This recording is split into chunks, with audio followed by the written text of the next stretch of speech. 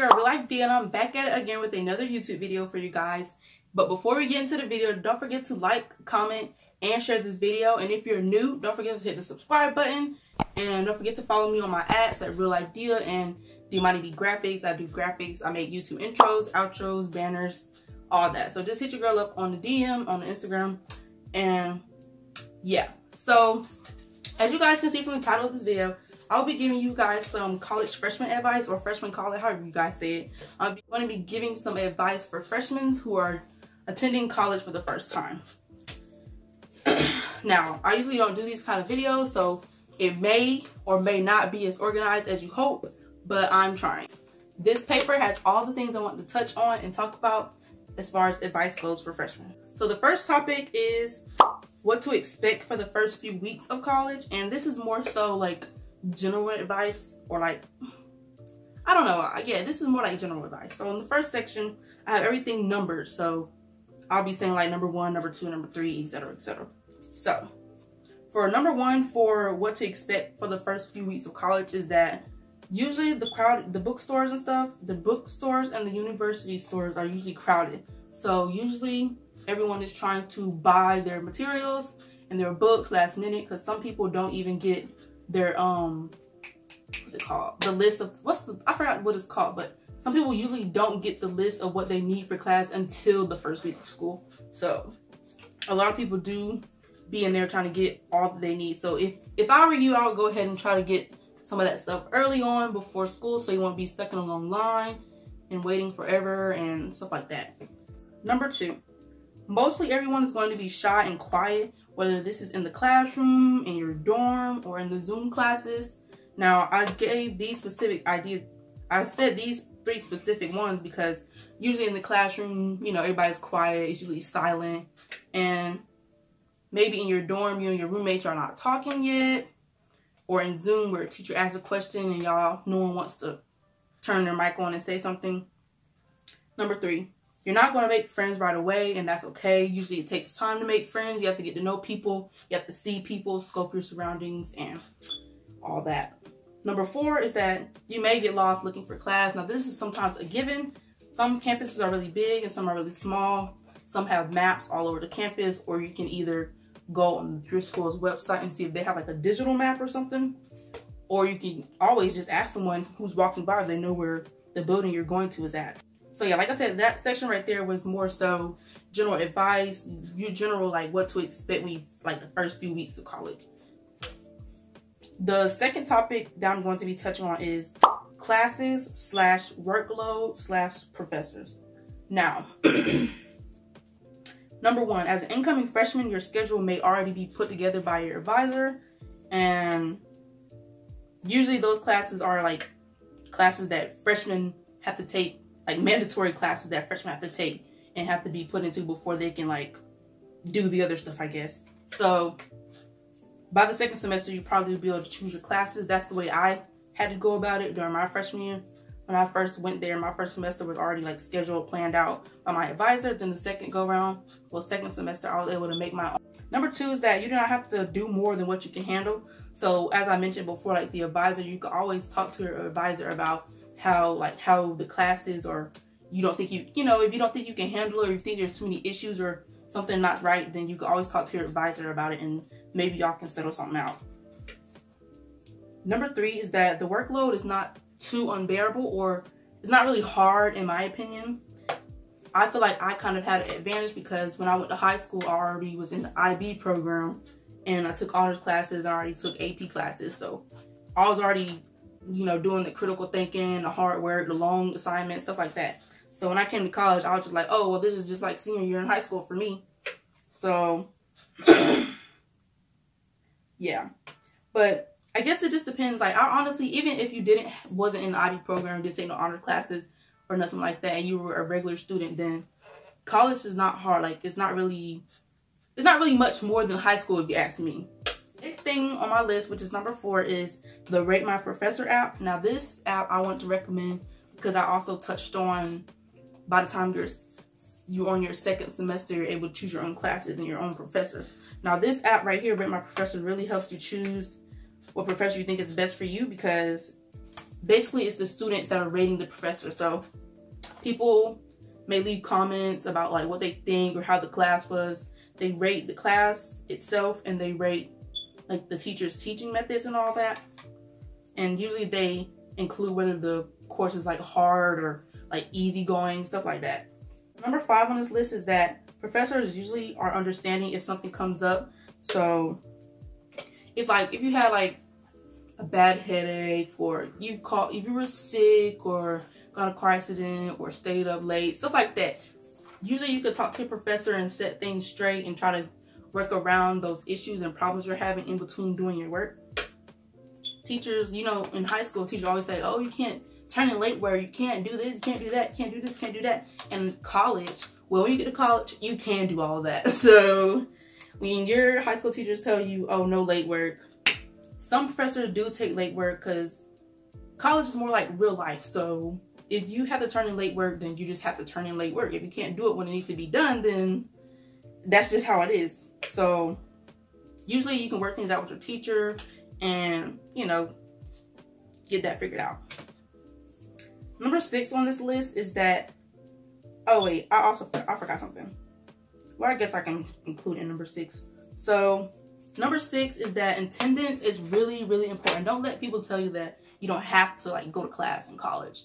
I mean, it may be the upperclassmen that are skipping class, but as a freshman, I recommend not skipping class because everything that's taught in class every day is valuable. It could be some hints to a test. It could be like, you know, just stuff that'll help you with your, it may be stuff that will help you with your work in the long run rather than missing class and being like, oh, I wasn't here that day, so I didn't know about it. That's not a good enough excuse because you shouldn't have skipped class. So yes, attendance is very, very, very, very important. I attended class every day. The only times when I did not attend class is when I didn't have to. And also going on with number 6, I want you guys to take advantage of class group chats. Like if you're in a bio class, maybe somebody made like a bio group chat. Go ahead and join that group chat. You don't have to text and talk to your classmates, but you know, they might come in clutch one day.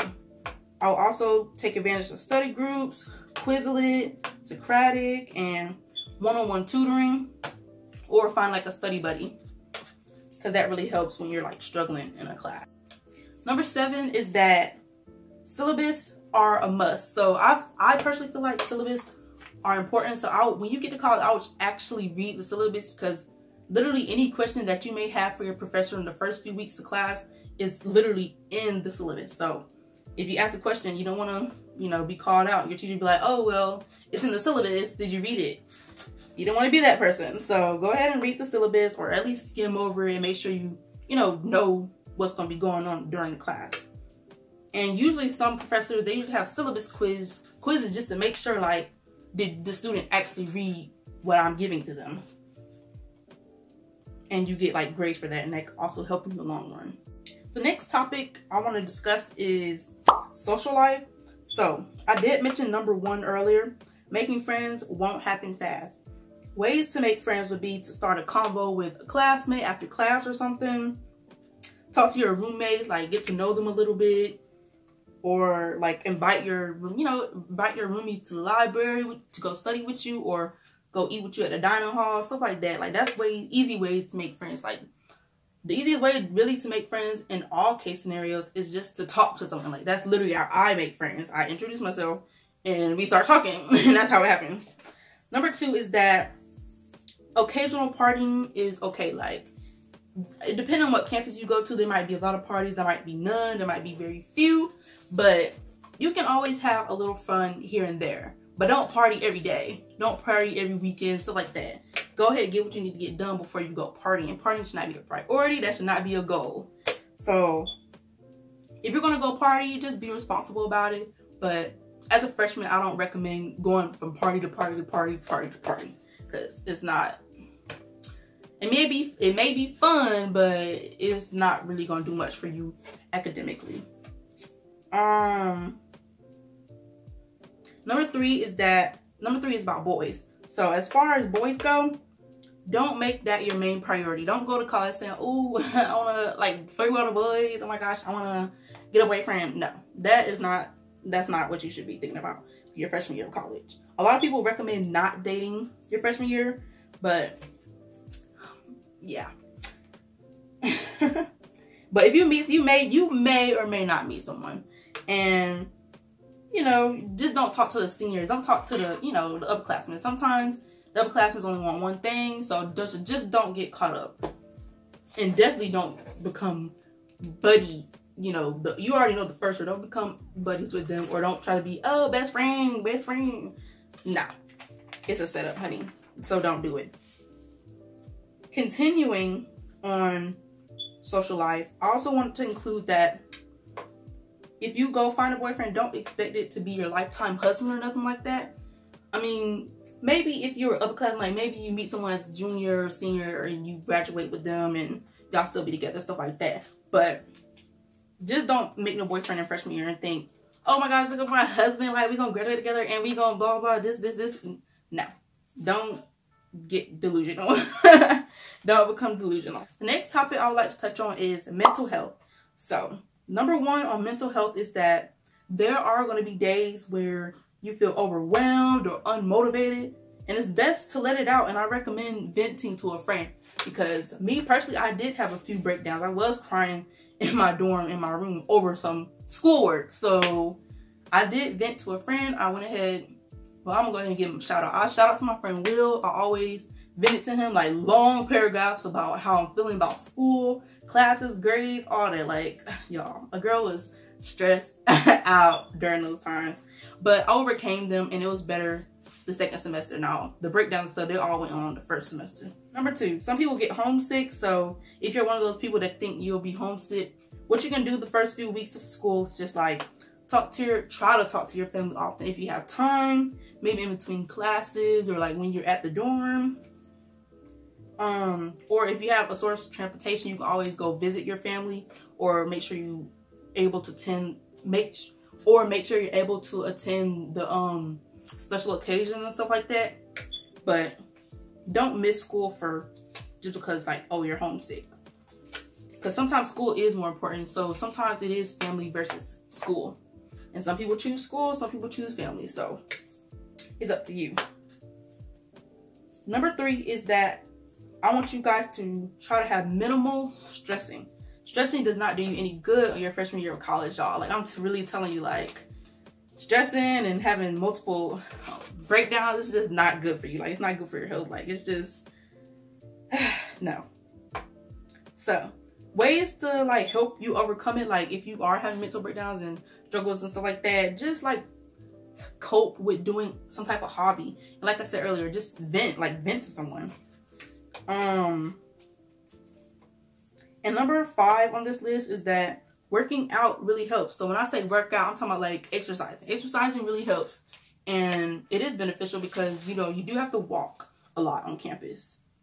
Well, at least on my campus, you have to walk a lot, and it won't hurt to walk to the gym, let off some steam. You know, if you are stressing or struggling, you can always go to the gym, take a little break, and, you know, just start working out, relax the muscles, all that. Last but not least, the last topic I want to talk about is money and working. Now, I've heard that working while in college is hard. You'd be extremely busy and not have much time for any social life. Like, from what I know, I did not work my freshman year or in college, period. I don't plan on working a real job while in college, because from what I've seen, people don't have time for anything else but work and school.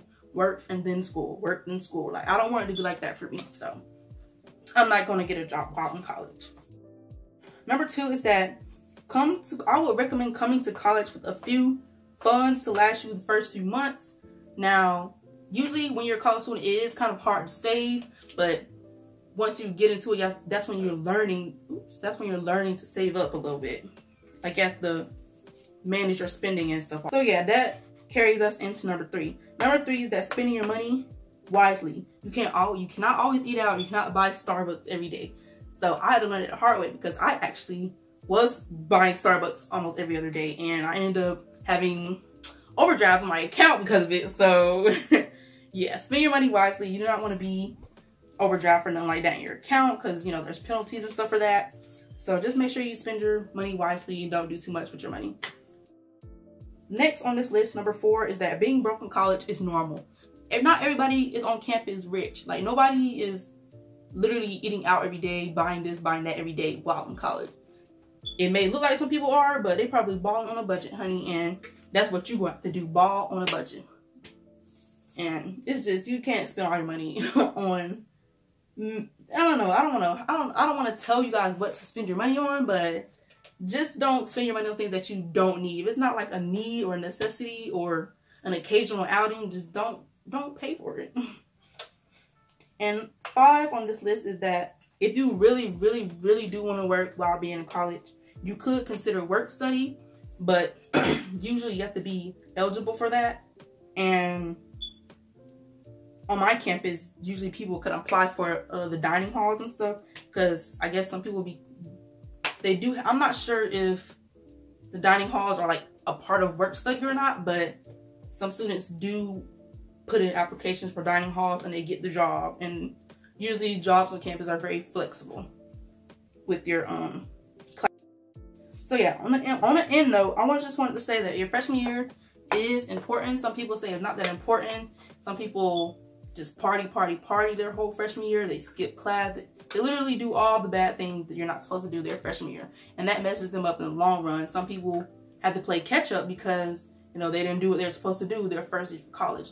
So I would just say take your advice from the right people and just do your best in college. Overall, it's not hard. It's just a lot of adjusting and a lot of learning and a lot of